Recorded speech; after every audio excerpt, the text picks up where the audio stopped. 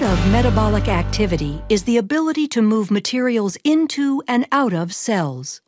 This is important in cell communication and normal cell function. For example, in order for the cells of your nervous system to function properly, ions, water, proteins, and other molecules need to be able to pass into and out of cells. The cells of the nervous system form networks. They, like all cells, are able to function because they can control what substances are inside the cell and what substances stay outside the cell. These materials move in and out of cells by passing through the plasma membrane of the cell. The plasma membrane surrounds the cell and separates the interior of the cell from its environment. This semi-permeable membrane is composed of a lipid bilayer. Phospholipids make up a large part of the membrane and form a bilayer. The structure of the bilayer is due to the tail-to-tail packing of the nonpolar hydrophobic tails, composed of two fatty acid chains, and the polar hydrophilic heads, composed of glycerol and phosphorylated alcohol. The lipid bilayer is 5 to 10 nanometers thick and is embedded with proteins. Some cell membranes also contain cholesterol. A plasma membrane contains different types of proteins which are specific to the particular function of the cell. These proteins also enable the cell to interact with its environment. The entire structure of the plasma membrane can be described as a fluid mosaic model. The phospholipid bilayer has properties resembling fluids, and the differing proteins and their attachments on either side of the membrane resemble a mosaic. The plasma membrane is the gatekeeper of the cell, allowing certain substances in and out of the cell at certain times in certain amounts. Diffusion is a process in which substances move across a membrane from an area of high concentration to an area of lower concentration, or between areas of opposite electrical charges. This is called the electrochemical gradient. Small, non-charged particles, primarily gases such as oxygen and carbon dioxide, can diffuse through the plasma membrane by moving in between the phospholipids in the bilayer. However, the cell needs to control what enters and leaves, and so transport proteins aid in the selective movement of other molecules across the membrane without the input of energy.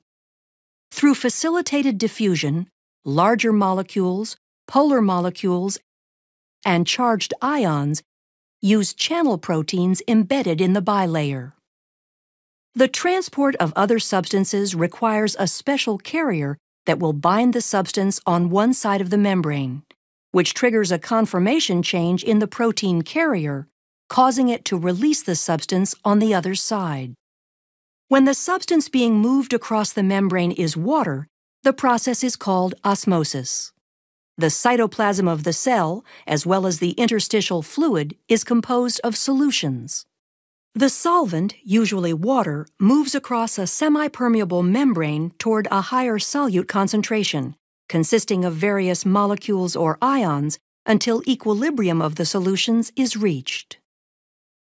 The plasma membrane contains proteins called aquaporins, which are specialized channels for the movement of water during osmosis.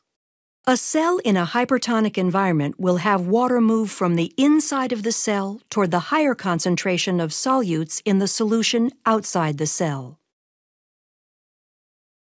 In a hypotonic solution, the concentration of solutes is higher inside the cell than the outside environment, so water will diffuse into the cell.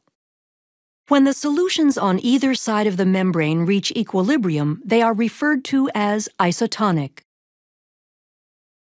When substances need to be driven against their concentration gradient from low to high concentrations, active transport is required. This process uses energy to move a substance across the membrane using selective protein carriers. The sodium-potassium pump is a specialized membrane protein carrier, common in most animal cells, that moves sodium and potassium ions across the plasma membrane. ATP fuels the pump in the movement of these ions from low to high concentrations. moving sodium ions outside of the cell where they become concentrated and bringing potassium ions into the cell where their concentration is higher relative to the outside. In other instances of active transport, the concentration gradient created from the action of one pump can be used as the input of energy to drive a different pump, a process known as coupled transport. The large concentration gradient of sodium ions is used to bring glucose into the cell against its concentration gradient. The plasma membrane, with its lipid bilayer and various embedded proteins, provides a barrier between the internal cellular environment and the environment surrounding the cell. The structure and function of the plasma membrane, coupled with the processes of moving materials into and out of cells, allow for the metabolic action cells need to function, as well as for the continuation of life.